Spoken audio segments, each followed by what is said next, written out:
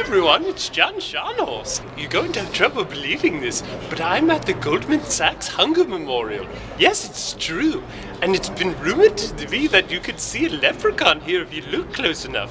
I truly hope I'll see one. My mother used to tell me that Goldman Sachs was a good place to keep your money, but that was until they stole everyone else's. Well, here we are now. Goldman Sachs Hunger Memorial.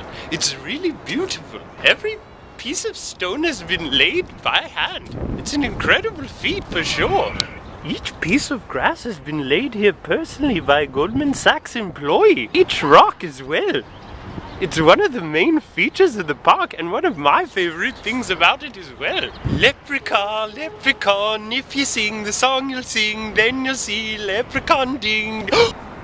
Oh, hello, how are you? Stop for a second to talk to me. Are you a real leprechaun? Hi, my name is Darby O'Grady. Mother always told me that, but I never actually thought I'd meet one. What's your name? My name is John Scharnhorst. Jonathan Scharnhorst? Yes. Where are you from? I'm from Monte Carlo. Where are you from? Oh, I'm from the Philippines. Oh, John, you have a look in your eyes. So do I get wishes? No, you actually don't get 3 wishes. You only get 1 wish. Yeah, but I get to decide it.